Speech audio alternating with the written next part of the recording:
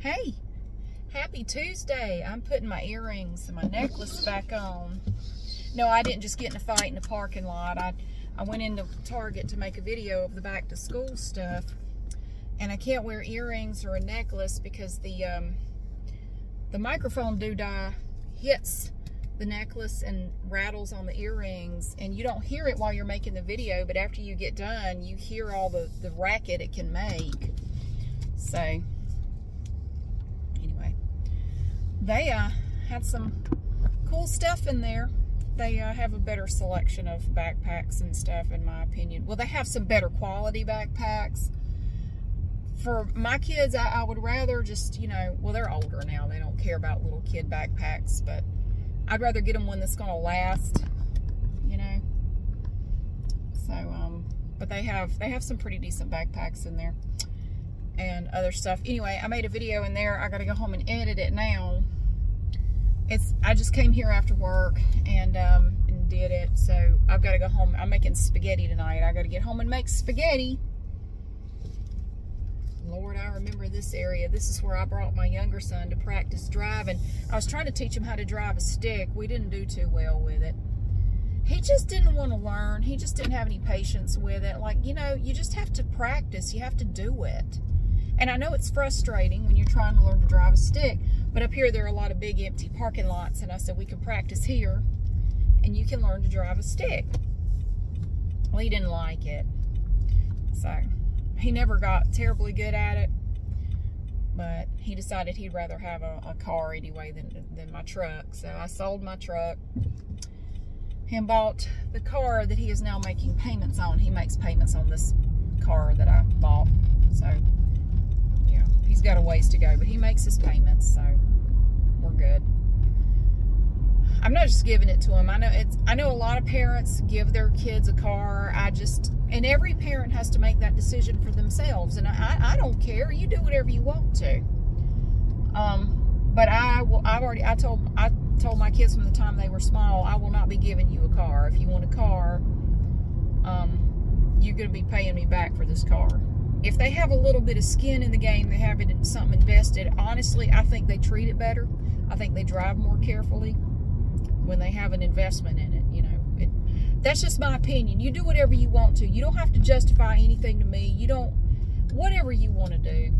I had to buy my own car, and my mom worked out a deal with me. She said, all right, you have to get a job and save up $500 to show me you're serious about it.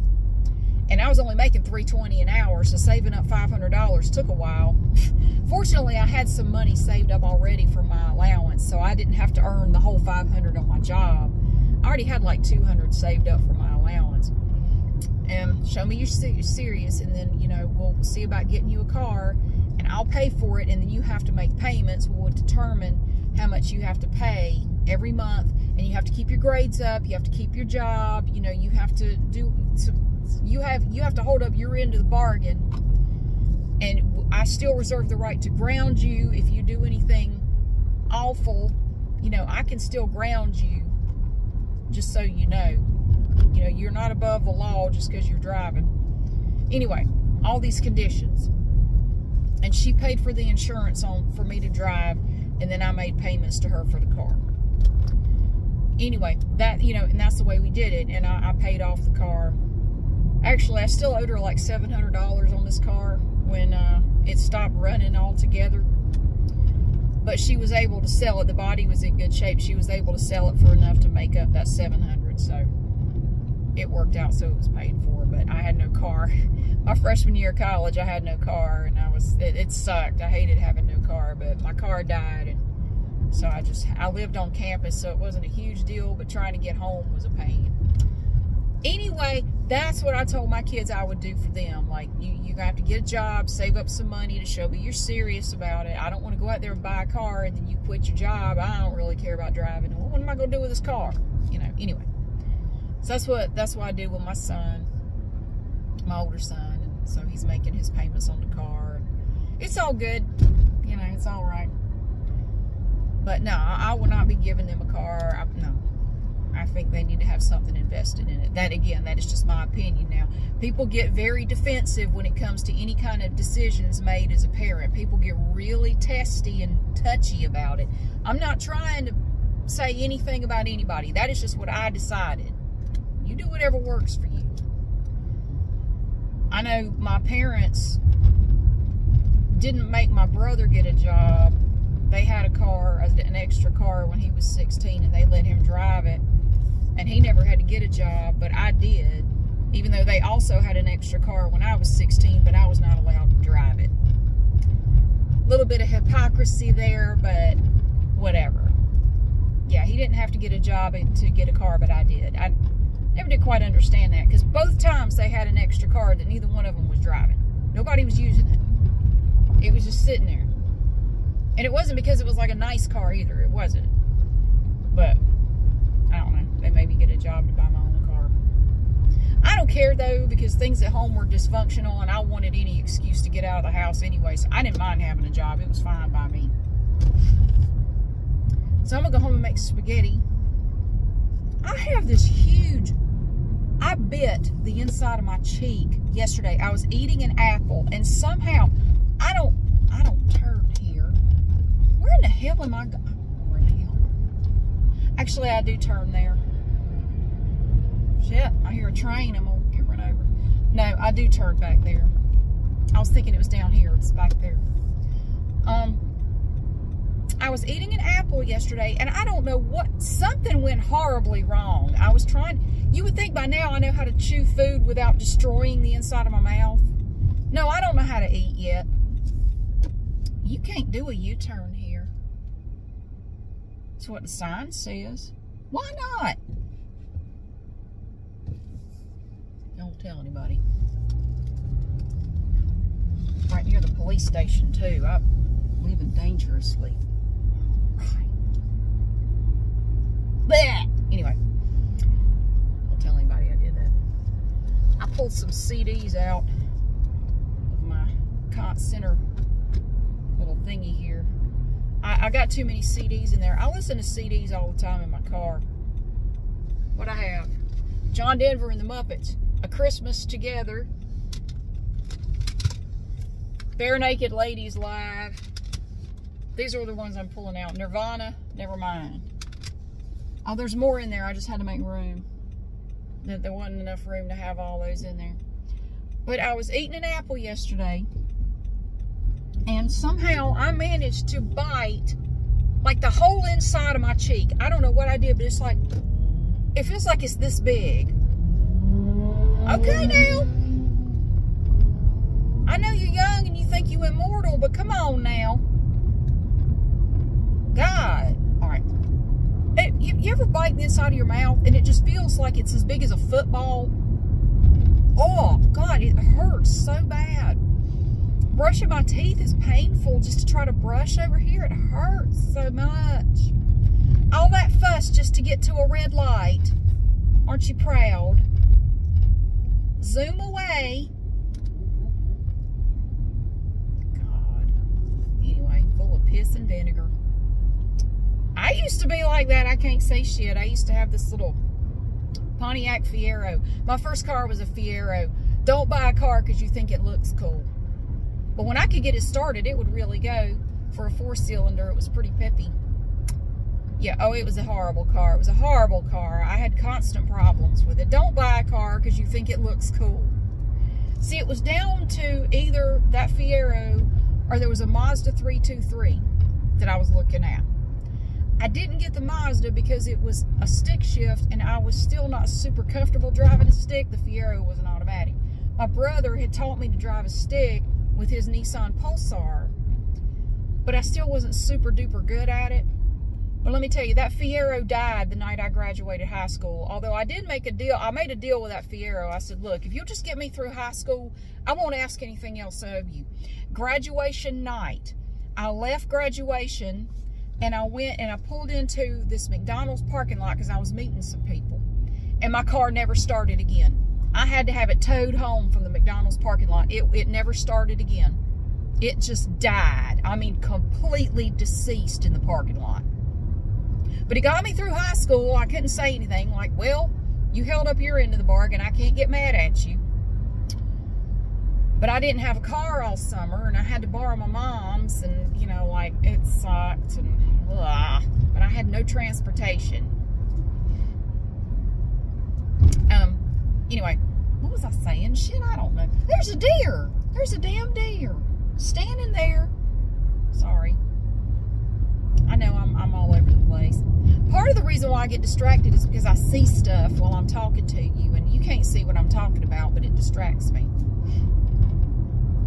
What was I saying? So occasionally I would see that Mazda 323 around town, and I kept seeing it. It was in my hometown, you know, and somebody in my hometown bought it, and I would see them driving around like, there goes that Mazda. And it was very distinct because it was this particular shade of like this metallic seafoam green color. It's not as ugly as it sounds. It was actually not bad, and it had a luggage rack on the back and a sunroof, and it was, you know, it was very distinct, and it was the only one like it around there.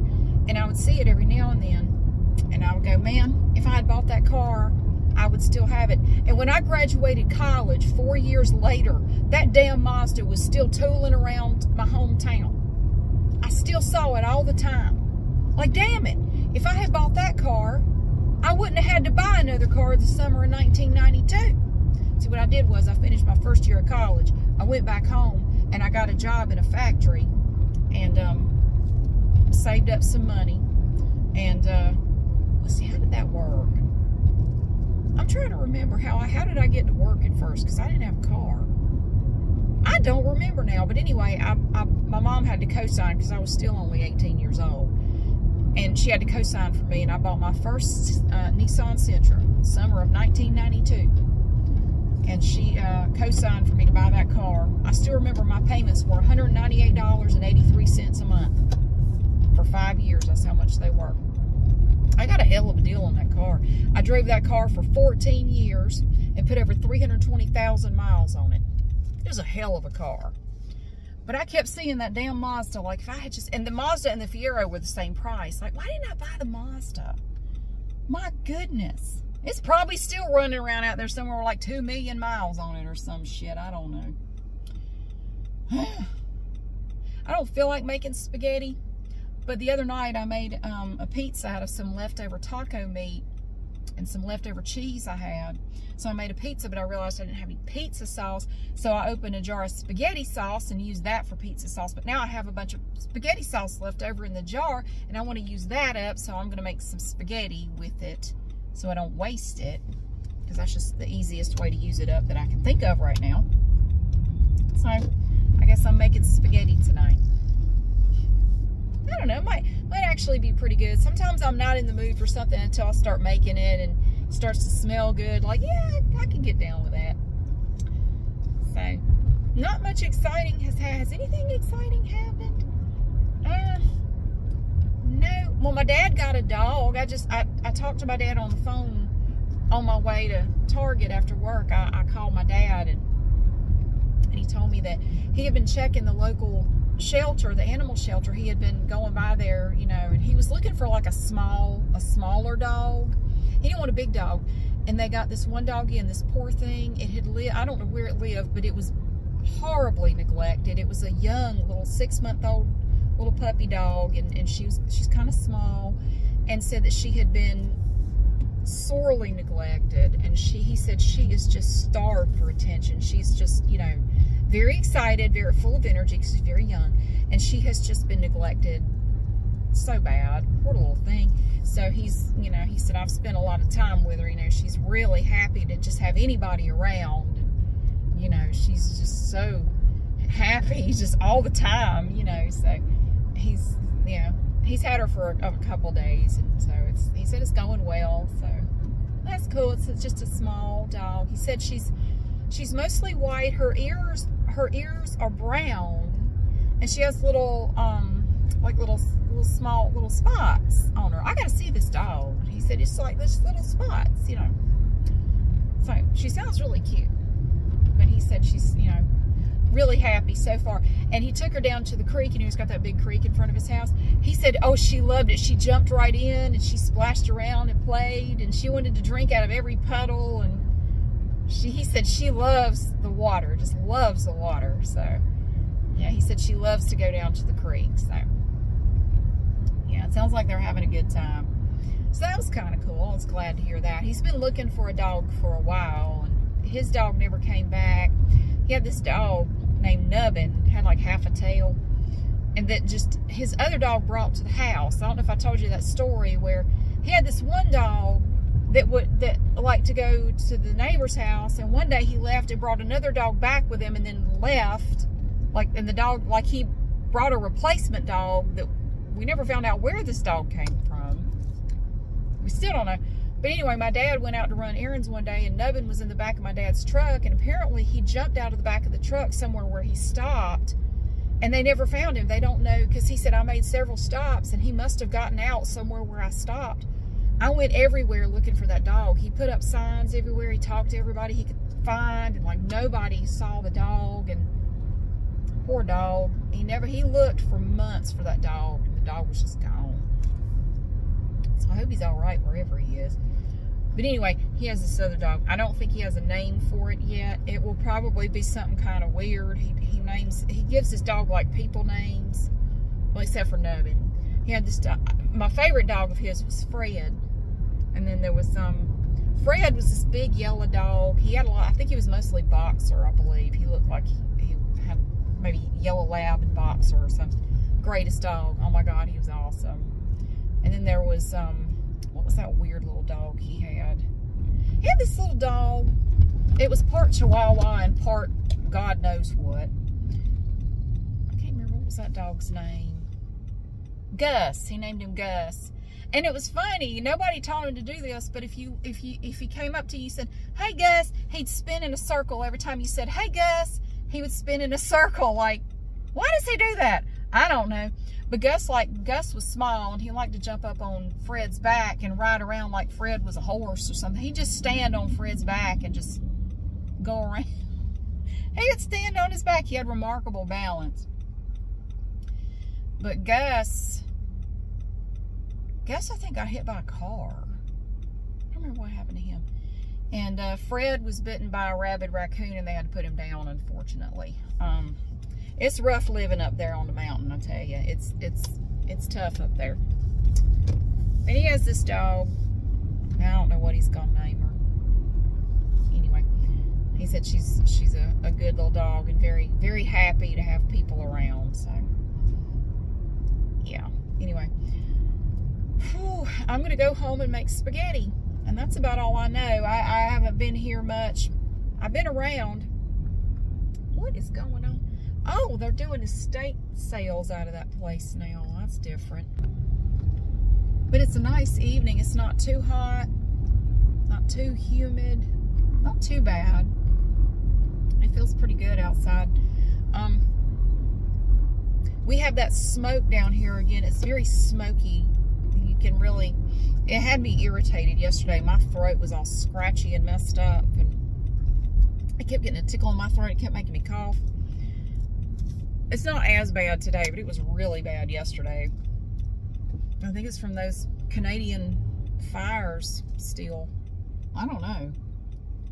It was horrible yesterday. But I hope your summer's going well. My younger son is sad because his summer vacation is already half over, and he's just bummed. Sorry, man. I know it sucks. It'll be okay. He starts high school in the fall, and I think he's a little nervous about it. I said, you'll do fine. I think you'll definitely like it better than middle school. I mean, that seems to be the experience of a lot of people. I don't know anybody who enjoyed middle school. I hated middle school. Oh God, I couldn't wait to get out of there. It was awful. I enjoyed high school myself. I really did. Now, I went to a much smaller high school than the one that he'll be going to. About 25% of the size. The high school I went to only had like 700 kids in it. His is way bigger than that. So it's a different experience. I like the smaller school myself. 700 kids in the school, I think it's about right. You get to know everybody in your class reasonably well. I don't know, it's just more of an intimate atmosphere, I guess, a little more personal. So that's just how I feel. But I don't know. I guess some people like a larger school or a smaller school. I don't know. But thank you so much for being here and for watching. What have I got coming up? Well, tonight it'll be the Target back to school video. I got to go home and edit it. I may edit it before I start on the spaghetti. I don't know. It's already like 7 o'clock. Shit. Maybe I'll start the spaghetti and work on editing it while the spaghetti cooks. I don't know. I have to make the spaghetti and I put hamburger meat in there and everything. Maybe I'll work on both at the same time. We'll try that out. But I don't know what I'm doing tomorrow. I have no idea. But thank you so much for being here. I hope your week is going awesome, and I will see you again soon.